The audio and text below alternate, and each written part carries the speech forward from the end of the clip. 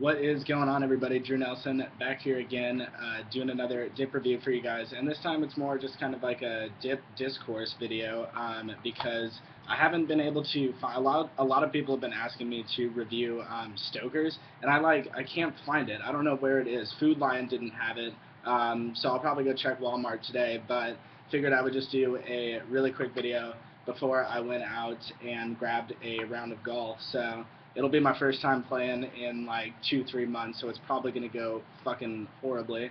But I did want to do a video really quick on what your dip says about you, because I had this conversation with one of my coworkers last night, and we were just talking about how, like, Grizzly Long Cut is typically dipped by like one demographic, and Copenhagen Long is obviously a different demographic. So what does your dip say about you? I'll give you guys my opinion on that and get your input as well.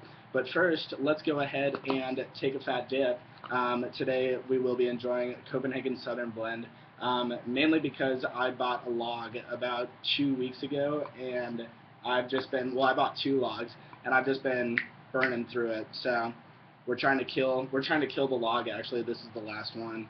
So we will take a rather hefty dip today, and I hope you all are ready to enjoy it with me. Perfect. Okay, so about dip personalities. Holy shit. I was thinking about this the other night, and I asked my friend, and my friend was like, yeah, I feel the same way. So what I figured I would do is just go through various, just 2-3 different brands of dip and tell you what type of person generally fits the prototype of someone who dips Copenhagen Straight or Copenhagen Long. So we'll start with Copenhagen Straight. Copenhagen Straight is it's an everyman's dip. It's a fucking, like, elegant, not really elegant. It's still elegant, but it's still fucking tobacco, and it's awesome. Copenhagen Straight can be dipped by pretty much anybody. I know that, for example, my dad loves Copenhagen Straight because he can keep it in his lip for, a few hours at a time or whatever. And if he goes up close to talk to somebody, and even if he keeps it like towards the front of his lip, like in here, if he goes up to talk to somebody, they don't notice the smell of it. And if they do, Copenhagen Straight doesn't reek of, like, straight tobacco. It actually smells like kind of spicy and nice. They should make like a ode to Copenhagen Straight, because God knows I would buy that cologne in a fucking heartbeat. So that's kind of the profile of Copenhagen Straight. Elegant, but still loves tobacco. Kind of a refined taste a little bit, but definitely more of a layman's dip. Just everybody can dip Copenhagen Straight, and everybody can, I guess, not look cool dipping Copenhagen Straight, but if you dip Copenhagen Straight, then odds are you're very well acquainted with tobacco and fucking dip in general. So the second one I wanted to go over, juxtaposing Copenhagen Straight. So this is elegance, the fucking gold top, like, all that. This is fucking the everyman's dip. This, however, Grizzly Wintergreen, number one, it's the fucking devil. Number two, if you dip Grizzly Wintergreen, not saying everybody, of course not. This is just like such generalization on my part, and I do apologize if I offend anybody. But if you dip Grizzly Long Cut Wintergreen, especially, you probably also wear Air Force Ones and have diamond-studded earrings and get inappropriately intoxicated at parties and punch holes in walls, or like get in fights and get arrested, and just like you probably get D's in high school if you fucking chew Grizzly Wintergreen. I mean, that's just like, that's fitting the profile of the kids that I knew in high school that dipped Grizzly Wintergreen. They were just all like fucking crazy asses. Like, Grizzly Wintergreen pretty much just says, hey, I'm here to get fucked up and nothing else. So there you go.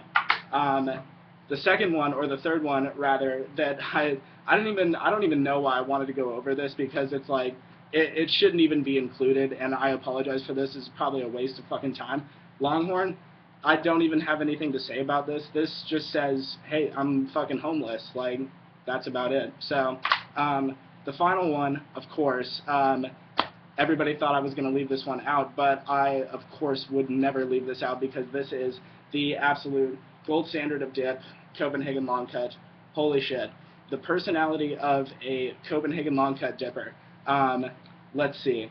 A working man. Probably, like, works fucking hard labor or, like, just does fucking manly shit. He probably loves barbecued meats. Like, he probably loves, I don't know, fucking putting in a long day's work, skinning an animal, and then, like, boning his hot wife or something like that. I don't fucking know.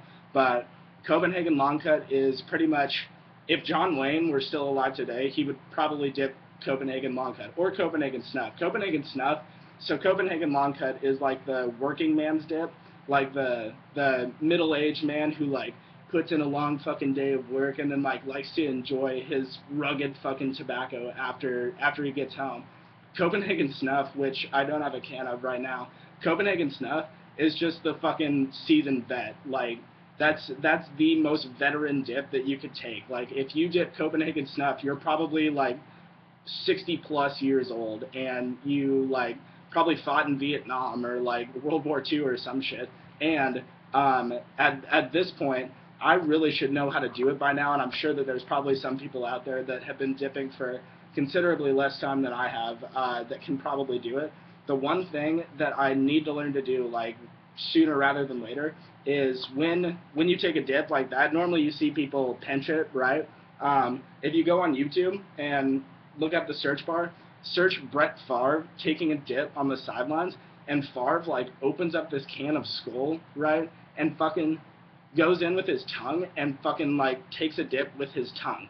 And I need to learn how to do it. So I mean, I'll probably practice that on the golf course. But hope you guys enjoyed the video. I did just kind of want to make it a short one. I'll probably come back soon with some more stories from spring break, as well as some March Madness tournament thoughts, because God knows Wichita State fucked up my bracket so bad, and I'm so angry at them for it. But at the same time, I did get a good laugh out of it, because one of my residents pronounced their name Wichita. He was like, yeah, did you see Wichita State beat Pittsburgh or whatever? I was just like, it's Wichita, retard. Like, what are you, dumb? But, so I'll be coming back soon and doing a more in-depth review on just one singular flavor. I will try and find the Stokers so that I can do that, because I have had a lot of requests for that. And if you have any input, like on the personality types of certain types of dip, the ones that we reviewed to go over again, what type of person do you think dips Copenhagen straight? What type of person do you think dips Grizzly Wintergreen? What type of person dips Copenhagen long cut? And what's the corner that the person who dips Longhorn lives on? So thank you guys for watching, and sorry if this video, if you were expecting a more in-depth review or anything. I just kind of wanted to have some fun real quick and fuck around before I went to play golf. So thank you guys for watching, and check back soon. Appreciate it.